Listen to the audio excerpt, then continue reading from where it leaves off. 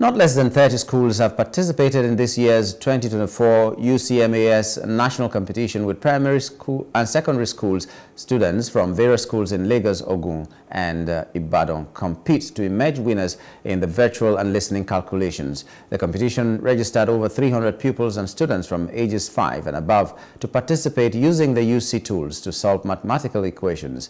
Participants competed in two main categories: virtual calculations, where students solve problems on the Ucmas platform in real time, and listening calculations, which required them to mentally solve arithmetic problems based on audio instructions. It feels amazing, exciting. After all the years of missing, I never got through one round. Now I'm here, a champion. I'm amazed. Thank you, Ucmas. You guys are the best. I never thought I could do this. You guys kept on pushing me. And now here I am. First position. Wow. It was very challenging, but I thought I filled it. But it was a little difficult, but it was a little easy also. I wasn't actually ready. I just started today that I want to join. Then I started, and I believed in myself that I could finish it. Then I became the champion. It takes me a lot of practice to prepare, but I actually prepared in 2 days. I see myself like a flying bird, making my way through a turning bush. If you start from cradle, children will believe in themselves.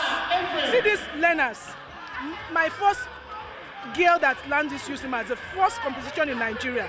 We had our girl that won it. She is now in America doing so well. You see a child having confidence in himself. If you have confidence, you believe in yourself and you work hard and believe that you can do it. See, look at the children. So if you start from cradle to introduce Ucmas to children, trust me, it will deal with exam malpractice in Nigeria. I'm the best behavior. I am the goodest one. I know Ucmas. 3 minus 3, 4. That is 4. Many parents attending the event expressed their belief that the Ucmas program, which focuses on mental, arithmetic and cognitive development, has the potential to drastically improve students' mathematical abilities and overall academic performances. Speaking with newsmen, the country manager Ucmas Education Nigeria Limited, Stephen Ofori, said the main objective of Ucmas in Nigeria is to enable students to participate and elevate their academic performances.